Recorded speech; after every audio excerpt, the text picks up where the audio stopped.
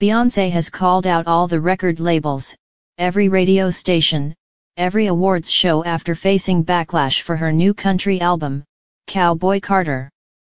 The 42-year-old's foray into country music had been met with resistance from some country music fans and country music radio stations who ignored fan requests to play the songs on air. Dukes of Hazzard actor John Schneider was also accused of racism when he compared the Crazy in Love singer's ambitions to step into the new genre to a dog marking its territory, during an interview with conservative network One America News. Black artists joining the country music scene has long been a controversial issue despite rhythm and blues, created by black musicians, having inspired the genre. But on Monday, April 1st, Beyoncé hit back at the criticism by telling the audience at the iHeartRadio Music Awards that the music industry needs to become more open to the joy and liberation that comes from enjoying art with no preconceived notions. The singer-songwriter, who last month became the first black woman to reach #1 on the Billboard Hot Country chart with her catchy track Texas Hold'em, appeared on stage at the Dolby Theater in Los Angeles for the show hosted by Ludacris, where she received the Innovator Award from soul legend Stevie Wonder.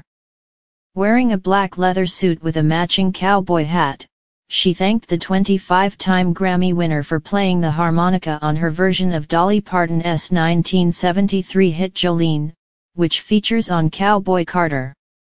"Whenever anyone asks me if there's anyone that I could listen to for the rest of my life, it's always you," she told him, before dedicating her award to those who have dedicated their lives and their art to creating shifts. She mentioned Sister Rosetta Tharpe, Tracy Chapman, Linda Martell, Prince, Andre 3000, Tina Turner and Michael Jackson. "They defied any label placed upon them. Thank you for executing your dreams so we could all follow," she said. Beyoncé also thanked her husband, Jay-Z, describing him as "my rock, my best friend, I love you," and her 3 beautiful children who continue to be "my inspiration, my biggest blessing." The mother of 3 has also given black women in the music industry like Mickey Guyton, K. Michelle and Tyla their flowers. "With opportunity comes possibility. The possibilities are endless with you at Beyoncé," Guyton, 40, wrote via X on Friday, March 29, alongside photos of a bouquet of white flowers and a note from Bey herself. "Thank you for opening doors for me, Queen.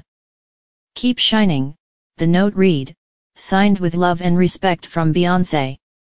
In 2020, Guyton became the first black female artist to be nominated for Best Country Solo Performance at the 63rd Annual Grammy Awards for her song Black Like Me.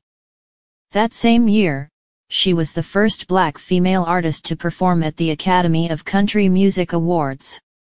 The gifts didn't stop there, as musician K. Michelle also shared photos of her white flower bouquet via Instagram on Friday as well, with a similar note of support from the 16 Carriages singer.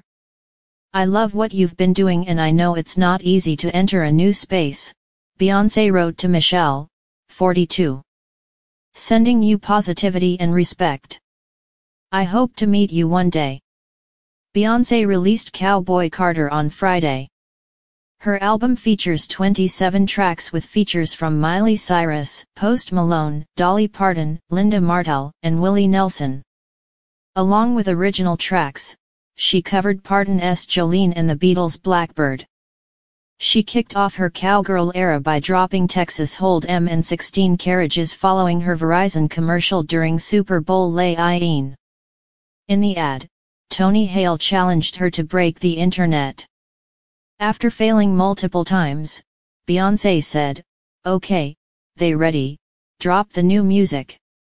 Though Cowboy Carter is her first country album, it is the second installment of a 3-part project following the release of Renaissance in 2022.